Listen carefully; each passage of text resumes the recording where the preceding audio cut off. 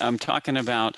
I started talking about the four phases of a life, sort of the life cycle of a growth stock, and I think we used Ollie Bargain basement as the example of the stock basing out, then having a big move, and then topping out, and then coming off.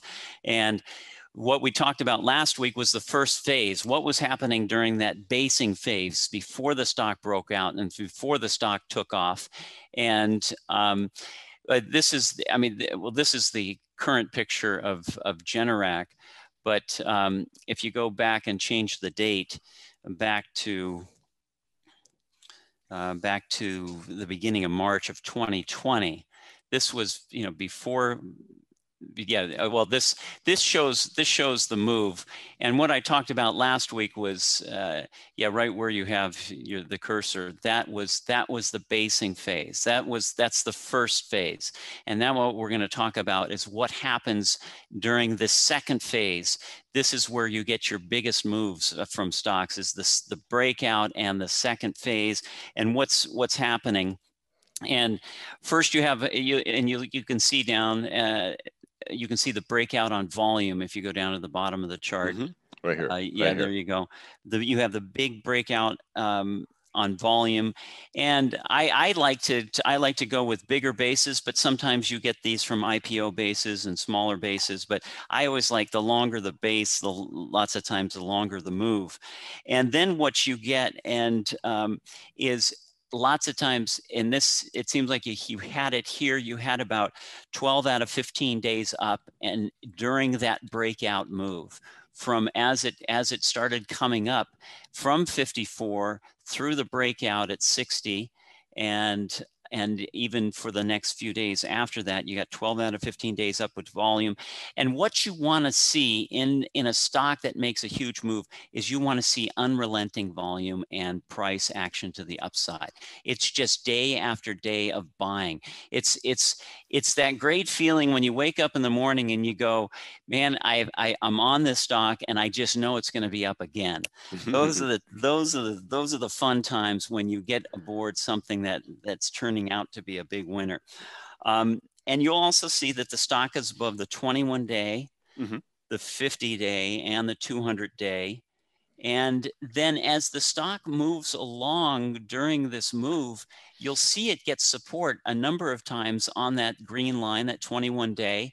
And then after it's already made a nice move, it went from 60 over to 84, it pulls back down to 75. And it gets support right on that 50-day moving average. And look what happens when when the stock pulls back to that 50-day moving average, the volume is lightening up. You don't get any days above average daily volume on that pullback. Maybe you get close, but that's what you want to see in a pullback. You want to see a dry up in volume. You also, if David, you can draw a trend line from 84, 86 down across. Like that. Yes, that's the type of pullback you want to get. You want a drifting down, or you want a sideways action. And that seems to give the stock time. People take some profits for it to rest, to pull back. But you don't see any overwhelming volume on the downside. And then one thing I've always found is that you rarely get, during this entire point from the start of this move in June at 60, all the way all the way up until I think January, for 6 months, you did not get 3 days in a row that were 3 lower lows and on increased volume. Some days you did get some days that were down 3 days in a row, but the volume wasn't very much. And there is the first time where you got 3 days down on increased volume. But the stock still held above the 50-day. And then eventually, COVID hit at the end of this chart. But that's what you don't see. And so lots of times I just say, I'm going to stay in this stock until I see 3 days down on big volume. And look at the move that you get. I mean, you're in there for 6 months, and it's one of those things where you just sit back and you just let the stock go. and not have to worry about it because it never gets any supply on the downside. So, and then constant higher highs, higher lows, always in a nice uptrend. The consolidations on this move and a lot of great stocks are short, and they rarely, again, they rarely last more than 3 weeks. 3 weeks down. I mean, they're all 2 weeks pull back, and then it just takes off and goes again. David, sorry to interrupt, but do you want to look at the weekly chart from the data graph right now, or stick with the daily? Since you talked about the weekly action too. Yeah, stick with the daily just for a little bit longer. Okay. And then also look at the relative strength line, also in a nice uptrend. It slowed down. It based out there during that December January period. It kind of went sideways, but that's still a nice uptrend. And then what happened at that final, you had kind of a blow off in that last, it went from 100 to 118. And then things started, the market started clamping down because of what COVID did. But it's just that throughout that move, the relentless buying, the up days vastly outnumbered the down days. Anytime there was a consolidation, it was sideways, it was on lower volume or drifting down, and it just kept on going. And that's what you'd love to see in a stock that is a big winner. So, and then maybe you can give the big picture on the data graph. Yeah, let's do that now. Here we go. And so you can maybe put your cursor on where the move started there at 60. Nice long base, and it's a little bit hard to see, but this was a 5-year base that this stock was coming out of. The other thing that was so important about this is that this is a company that was able to move in the past. And, if we went to not that you have to move there now, but if we went to, if you went to a monthly chart, you'll see that this stock has had success in the past and built a nice long base, and then started the move. The interesting thing, though, is that the earnings were actually stronger before the stock made the huge move, but now the earnings are coming on very, very strongly. Yeah, you can see, look at that stock went from 10 to 60 and then went sideways for 5 years and then took off and had a huge move. And I've seen this happen a number of times. But I always want to see that in a stock that I'm looking at that's been basing for a while. Has it had the ability to move in the past? Because that tells me that there's something within that company, either the management, the products, the innovation, that could create another move again. If it had done nothing for years and years, I marked that way down on stocks. So always look for this in something that might be sitting out for a while. So, and then, you can go to the current chart, and the current chart is continuing to do well. And this is something that I think we highlighted when it was coming out there, right there at that right here, 340 area. Yeah, and see, it's doing it again. I mean, look how many days in a row it was up. It had 1 day down. I mean, it's had 3 days down since the beginning of June.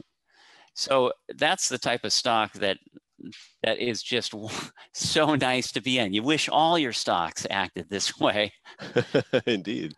But and really, you only need a couple of these a year to get a really nice gain on your portfolio if you keep the losses small on the other ones that don't work out and don't do this.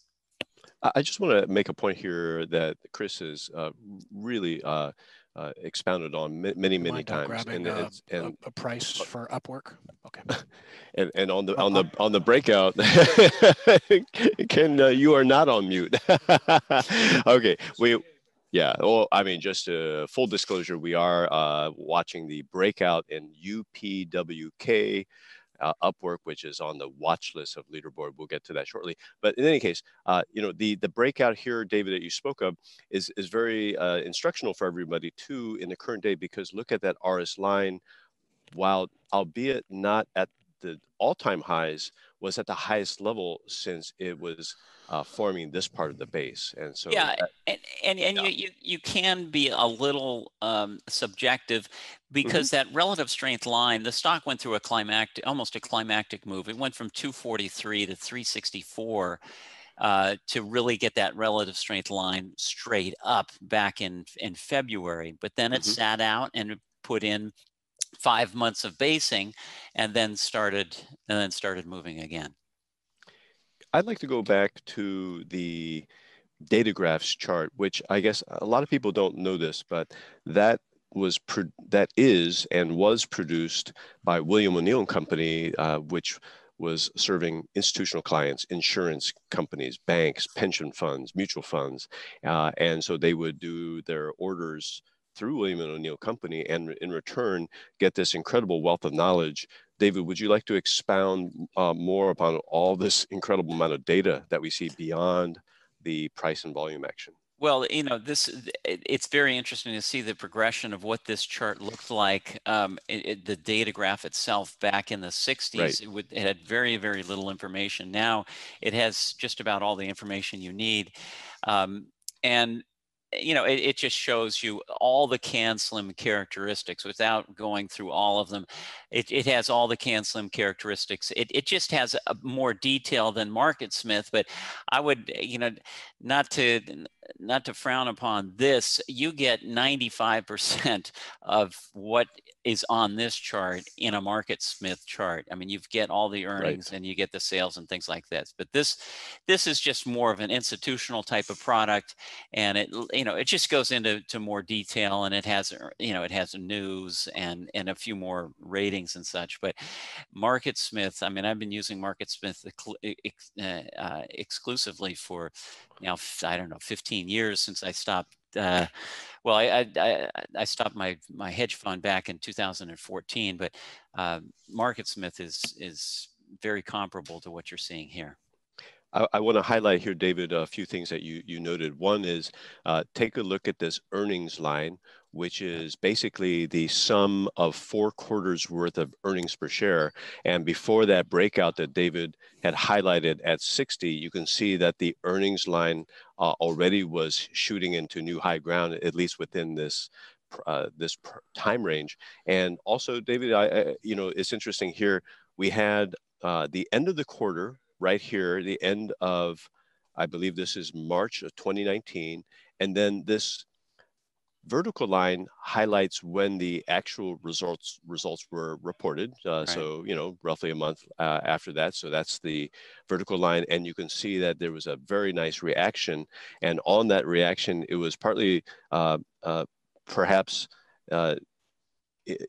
inspired by this acceleration in the sales and earnings growth, as you can see here. 2% in the quarter ended December for earnings, 14% for sales, but they both accelerated. I was surprised when I went back and I looked at that the earnings, though, for the next 3 quarters were not that strong, but the stock made a huge move, and maybe people just knew, or the investors just knew, that these people were positioned in the right place for the next so many years, because of now the problems we have with our grid going down and turning off power. People are just looking for backup generators. I bought a backup generator back in I guess it was January of 2000, because I had just gone through the fire. A fire came through here in Malibu, and I was out of power for 18 days. So anyway, I saw a need for it, but and now it's got so many applications across the country. So also, I'd like you to comment about the fact that, well, this is obviously later into the move, I guess six months after that breakout, but it says here, as of the end of 2019, there were almost 670 mutual funds that owned 64% of the stock. And you can see here, there's a lot of N's next to the amount of shares in units of 1,000. Including Lord Abbott was in there, William Blair, Invesco, a lot of big names. Obviously, Fidelity is in there too. And a lot of these were brand new positions, even 6 months into the move. which Yeah, is well, that's remarkable. and that's what you want to see, and you want to see Right. an increase in the number of sponsorship, and you can find that on MarketSmith. You're not going to find the well, I guess you can find the names, but well, I always look to see is that sponsorship increasing through that number, and that's always one more positive that that you want in a stock that's starting to make a move. Yeah, fortunately, it's a little bit hard to zoom in on that part, but No, at least, you can see it now. I think yeah. in the current chart. Okay, good, good. So. And then going up to here, I guess what's interesting is that the earnings estimates going forward at the time were not exactly canceled material. But David, any thought about that? Well, if you know if the stock has had a good growth in the past and the stock is setting up perfectly, then you got to just if the earnings aren't as huge as you like it, it's still good to get a position because after a nice long base like that and a setup like that, then I think the stock price is anticipating earnings to come. And Great sometimes point. Yep. those estimates they're so wrong in terms of how big those earnings can be. Quick, another follow-up here. You can see in the data graph that for many weeks, and this is obviously well past the breakout time, but the up versus down volume ratio was well north of the neutral rating of 1.0. We've said on the show that William O'Neil is a big fan of using the up-down volume ratio. During your time working with Bill for the New USA Growth Fund and so forth, was that at all a statistic you looked at, or Yeah, you focused? yeah, it wouldn't be a primary statistic, but it would just be one more positive that would Yeah, go into deciding on whether a stock should be bought or not. But it's not a break. Because sometimes that can be swayed by a few big days of volume. So it's just one more added factor to look at. just one thing I'd like to highlight is that when I like David and Chris are kind of looking for those mega big winners, really like to find those with the excellent ROE, return on equity, preferably not just simply 17% or 20%, but 30, 35, 40%, 45%. I remember Cisco Systems having that kind of number in 1990, Microsoft back in 1986. Now, in the case of Generac, the long-term debt to equity ratio is high, well above 100%. But that notwithstanding, you can see that this company had a nice record of very robust return on equity, ranging from the 24% in 2011 to as high as 77% back in 2013. Obviously boosted by probably a lower shareholders' equity because there was a lot of debt. But any last comments on this chart or the daily chart?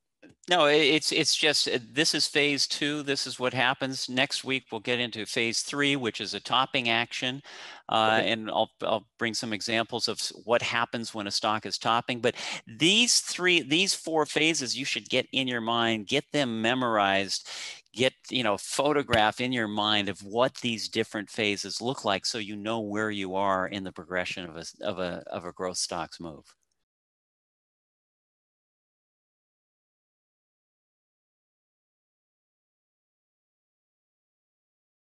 Hey everyone, thanks so much for watching Investors Business Daily on YouTube. If you want to watch more videos, make sure you hit that subscribe button so you don't miss a thing.